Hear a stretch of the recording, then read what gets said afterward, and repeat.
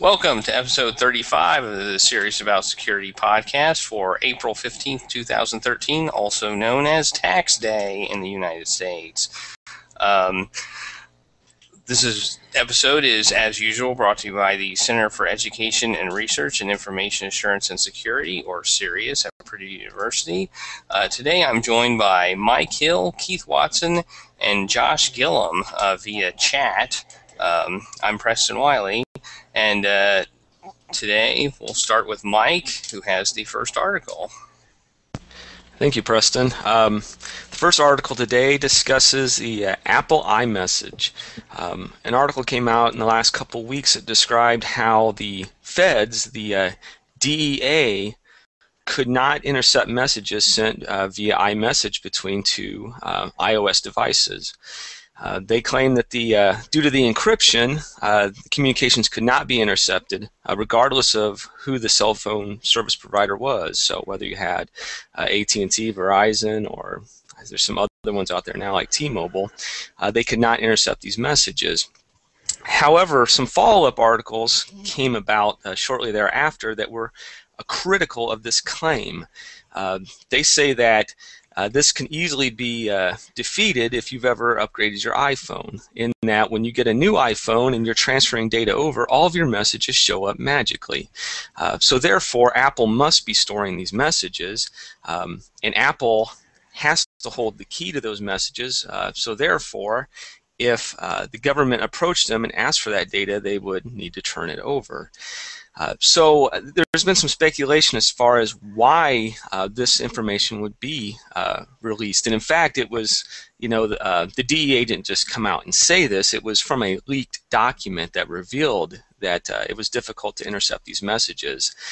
So I guess you'd say some conspiracy theorists or whatnot are saying that this is probably not an accidental leak of a document, that there was probably some reason for them to make this claim, and that in some cases they may be trying to lure iPhone user, criminals who use iPhones into maybe using them more carelessly, saying, oh, well, I'll send you this really sensitive top secret information through iMessage because the feds, they can't intercept this and can't understand what we're saying to each other, and it can't be used against us. So I thought this would be an interesting thing to discuss. I will point out that it was noted that Apple's privacy policy authorizes the company to divulge customers' information about customers to law enforcement when reasonably necessary or appropriate, or to comply with the legal process. So my take on that is if they're presented with a warrant, they're going to be able to see what messages have been sent out via my iPhone, regardless of whether I was using iMessages with encryption or just standard SMS messages. So what do you guys think? I think that this is one of those cases where it could go two ways. One is that the government is really clueless, which frequently they are, or this could be a bit of, as you said, disinformation to try to encourage people to use a technology that they know to be easily broken, either through technology means or through the ability to just knock on Apple's door and say, excuse me, Mr. Apple, can you provide me with the content of this user's iMessages? So it could go either way here. It's not clear. I mean, if it is a disinformation campaign, if with a leaked document, it could be pretty impressive if that's the case. Well, I think it may also be a combination of the two. I think traditionally with SMS messages, they can place an intercept within the cellular network or whatever and capture these messages real time. While with iMessage, instead of going through the carrier like SMS messages do, they go through Apple. And so unlike the traditional SMS messages that I'm sure they're used to capturing, this would be a different process and a different procedure for getting these messages. And so it's, and something that's different or new can be confusing to the feds or the police because they don't know exactly how it works yet.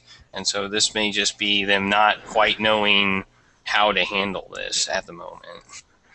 And that could be true, because if you may recall a law known as CERIAS, and that is the Communications Assistance for Law Enforcement Act, and this came out, was passed in '94, and required that telecommunication companies have a duty to cooperate in the interception of communications for law enforcement purposes, okay?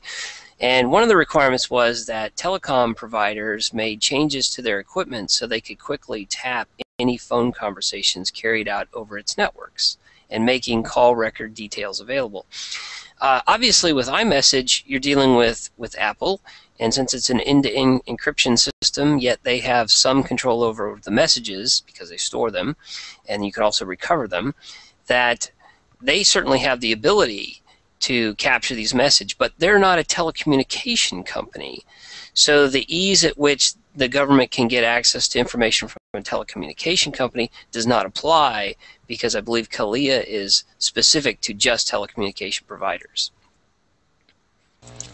Right, and in some cases when law enforcement wants to essentially look at people messaging, it's, you know, they need the immediate messages, and with Apple they can get an archive of the messages, it sounds like, if they have a warrant or they have some or Apple agrees that they should have access to them according to their terms of service, but they really don't have any way of getting essentially a log of the messages without a court order to do that. Yeah, so it sounds like if it's something that's real-time and sensitive to real-time, you're probably better off with the iPhone messaging, using iMessage. But if it's something that's being built up over time to use against you in court, that iMessage may actually work against you, because something I read basically said, you know, Apple could turn over all those messages going back a very long time. It was a little, you know, Apple doesn't say a whole lot about iMessages, so it's a little unclear as far as how much they keep, but it's not unreasonable to think they might have a whole history of your iMessages. I mean, it's definitely plausible that they would have that going all the way back, whereas SMS messages seem to have a much shorter lifespan. But again, in real time, they'd get you kind of immediately because they could intercept those messages. But if they're building up a big legal case against you, they might be able to gather more information if you are using iMessage. I think it's completely possible that Apple does store quite a bit, if not everything, because I seem to recall they have a huge data center in North Carolina. Just the right sort of place where you might want to store a lot of information. Just a thought. And I'm fairly certain that cell phone providers do not store every single SMS messages that goes across their system as well. I think they store them for a particular period of time. I seem to recall reading something about messages being stored for a certain amount of time for each carrier. I'd have to look to see if I can find that again. But that was kind of interesting. Some of them stored it for 18 months, some of them stored it for 6 months, and then they purged it after a while. Okay, well, I guess we'll see the future of this, if anything comes out of it. But I think we've probably heard the last of what we're going to hear about iMessage for a while, unless Apple makes a statement, which I don't think they will, or the government makes a statement, which I don't think they will. Yeah, I believe the article said they both declined comments on the leaked document. I think, yeah, it's typical of what we would see in, you know, just given different companies as well. They're less willing to talk about those sorts of issues, unless there's a big public uproar about what they're doing with their data.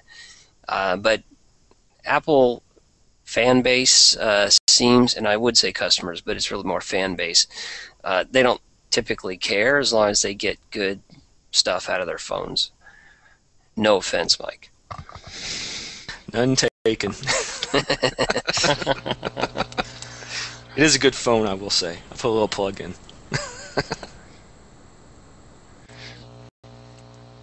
Well, we can move on to the next series of articles, and this is related to Mozilla. Last week they announced the second beta of Mozilla Persona, which is an identity system for the web. And as we have talked about many times in this podcast before, we have an issue with a lot of users. For every web service they want to use, they have a unique username and password that they have to use for each site. Every time they want to use something new, sometimes they got to create another account. And we've always recommended that people store that information in a secure password managing system such as 1Password or LastPass or one of the others whose name escapes me at the moment. But Mozilla is trying to tackle this from a different way. And so their approach is to kind of make sure that each user has control over their information, but accessible through their web browser. And the opposite approach to this might be considered OpenID, which was a standards-based system where you would use an identity to access a variety of websites, and you had a unique identifier for your use. And so you would sign into your OpenID provider, and then that provider would provide the credentials you needed to sign into your websites. And I think the problem here is Mozilla is going to run into similar issues as OpenID did. Mozilla Persona attempts to solve a simple, not simple, but a different problem that OpenID does not, and that is privacy. Because their method uses information stored in your web browser to do the credential exchange, whereas OpenID you had to rely on a third party and you had to trust that third party. And that third party could also track what sites you logged into, because whatever site you wanted to talk to had to talk back to the third party identity provider. And this method claims to not have to do that. And so they've issued their second beta, and they're trying to encourage more websites to sign up and start using this. Currently there aren't too many. One thing they did do is provide a bridging service. So you could take say a webmail provider, somebody with a large number of accounts, and integrate the Mozilla Persona system into that so that those users could start using it right away. And so I thought this is interesting from the point of view that it tries to tackle the problem with having multiple web accounts, and this is just another solution to that. It remains to be seen how well this works, obviously, but they do have a beta out. They have all the source code available so people can review it. So I thought we'd talk a little bit about this today. Well, I did test it out right before this podcast. And the one thing that kind of disappointed me is the lack of any sort of two-factor authentication in the system, which I think is something that's important and is kind of people are adding it on. I mean, Apple added a what do they call it? A two-step authentication process even, and Google has it, and Facebook has something. And I think it's something that's noticeably lacking from this system. And in the second beta, I don't think it'll be out before they get out of beta with it. And I'm kind of disappointed that they didn't start out with a two-factor authentication approach to it.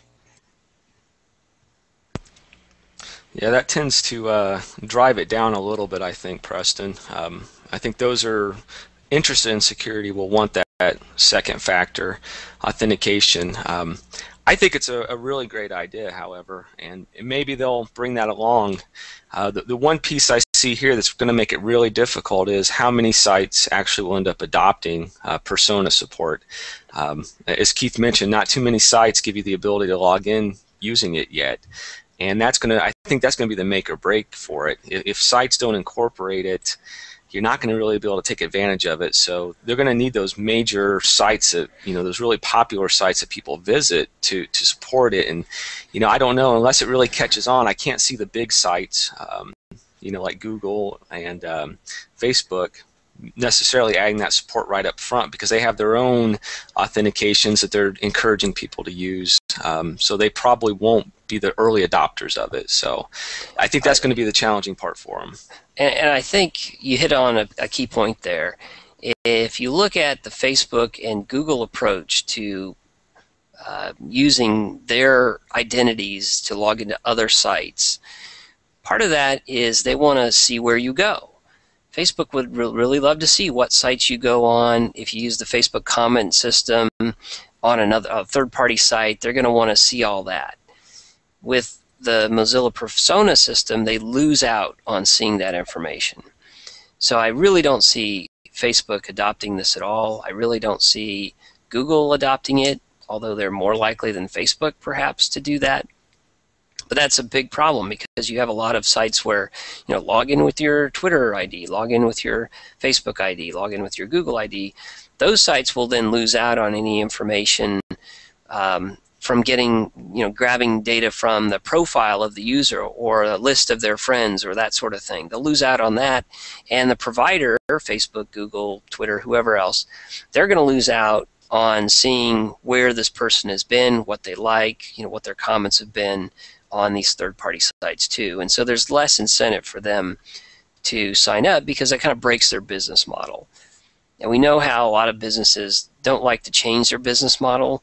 I don't think this is one where we're going to see them jump on board either. But, if you go back and look at OpenID, they had similar problems, right?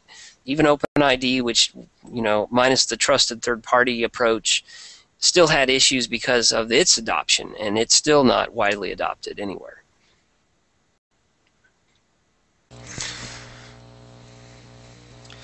Yeah, I mean, that'll be the key, is whether or not anyone will really take off in adopting it. And that's, like I said, unless they can really get some major sites behind them. I'm assuming that just because of the integration they already have with the Yahoo, with the identity bridge, that Yahoo might be one of those sites, but it's not as big a player anymore as those other sites. So I mean, I think they really need to get some wide adoption, and that's a hard thing. I think that's a hard thing to do, and without that, I'm just afraid it's gonna fade away, because people that I think the real value in it is, I can go to all my sites using this one persona, and if I can't, is it really worth then using it? I mean, if there's just one site that I want to go to that doesn't support it, is it worth having? Does it really save me much then if I still have to then manage all those other things separately? Well, another question that I have is, say there is wide adoption, and you can sign on using this method from everywhere. And we're talking about one password that gets you into every single site on the internet, and that seems to me, especially without two-factor support, seems to me to be kind of, I don't know, is that a good thing? I mean, it's easy for the user, but then again, you have one password. If somehow the system gets broken and or somebody has a keylogger on your system, they basically have all your accounts all just right there at their fingertips. Well, that's a vulnerability, though. I mean, you could say that exists with LastPass. I know LastPass supports two-factor authentication, but it doesn't force it to be two-factor authentication. So again, that's one where you store all your accounts, and if that password you use for LastPass gets broken, then all those accounts that you have under it can all be logged into. So I mean, that's a thing they're facing as well. That's true, but I've used it. I signed up for an account, and currently on the beta there is nothing that prevents me from using a really stupid, dumb, not strong password at all, which I did use a stupid, dumb, not strong password just because I wanted to see if I could use it. And your ID is what? Yeah, my ID has access to nothing, so But anyway, but to contrast that to LastPass, though, do they make you put a strong password? I don't remember now. I think they warn you. Yeah, they tell you about the strength of it. They warn you a lot, and if you put in a not strong password, they will say this is a bad idea, but you can still do it. But they warn you multiple times not to do it. Okay. Yeah, I think software vulnerabilities will still always be the Achilles heel here. And so Preston's point about having a two-factor identity may reduce some of that risk. Not completely eliminate it, certainly, because once you're signed in, the software is still vulnerable to attack. Once those credentials are there, even with two-factor. So, is it a perfect world? No, but then nothing is. So we're looking to ways to reduce risk for users, and this is another way of doing it. The question is whether, technologically it could be sound technology, but if nobody uses it, then it's not very useful to users, as we've already mentioned. So that will be the challenge, I think, for Mozilla in terms of getting this adopted. Well, and with me using LastPass, a method to store all my passwords in one spot, basically, and I have, there's plugins for my browsers and things like that. There's nothing to gain for me using a single sign-on system versus just having different passwords to different accounts on different sites. It gains me nothing because it doesn't, from my perspective, it's just as easy to use LastPass as it would be to use a single sign-on system. And then I have a different password on every single site. So if one site gets broken into, then it's that site that's compromised and nothing else. The only thing I would gain is if it supported two-factor authentication. I could use two-factor authentication on sites that I normally couldn't. Yeah, but you're talking like a security professional, Preston. Yeah, you're not the audience for this. Yeah, you use LastPass and you know to generate different passwords. You can have a LastPass user that uses a total of 3 different passwords that are all weak for all their accounts, and they can keep them in LastPass with a strong password, which may not be offering that much more security. So I think that's a very valid point. Security professionals probably won't adopt it, I'm thinking, or at least a large amount of them won't. They'll probably play around with the technology, but I think this is trying to get at the average user who doesn't want the headaches, doesn't want to understand encryption and strong passwords. They just want a simple way to provide security, and that's why I think the number of sites that incorporate it's going to be the deal breaker for them. If they can't get a large number of sites to support it, then no one has an incentive to use it. Absolutely. Well, I think from a user, I'm gonna keep going on this topic. From a user standpoint, should we be encouraging users to use a single sign-on system with a strong password, or should we be encouraging them to use a password management system and use multiple strong passwords on multiple sites? Well, I think if you were a security leader in some organization, you'd have to address all the issues associated with either solution, figure out what the risk is, figure out the best way to approach it, and determine which is the right approach for that organization. If costs were a factor, then having LastPass may not be the right approach, but having the Persona system might. But if they don't have access to a lot of the sites that, because Persona is not widely adopted, then that approach isn't going to work, and LastPass might make more sense. So there's trade-offs to be made based on what the user population is and what risk we're dealing with. Because the system does also benefit these websites who are using it as well, because they can kind of say, we're using this authentication system instead of storing our own passwords. We don't have to store any passwords. We can use this instead. Absolutely. So it benefits more than just the user. It benefits the user and the site using it. Right, and you could probably develop a lot of internal apps in an organization that used the Persona system and save a little cost there in development and security for those. So there's trade-offs to be made, whatever system is used. But I think adoption is going to be the big issue. Right, and I agree. And OpenID, how well adopted has that been, and things like that. It's going to be tough. I mean, and the big sites, Facebook, Google, Microsoft, they're going to not use it unless its popularity balloons to unprecedented levels. Right. Yeah, that's the key. But at least Mozilla is big enough to maybe make some waves there, and to get in with some of those larger organizations. But it'll just take time to see how quickly it gets adopted. And like you said, without that second factor, you're not going to have security professionals maybe encouraging it as much as they would. But I think it's still it could be a really good solution. But without two-factor, I think, like you said, Preston, you're not going to go away from LastPass because it doesn't do the two-factor. Now, if it did, I'm assuming you'd probably be a little more interested in looking at it and seeing what you could do with it if it supported two-factor.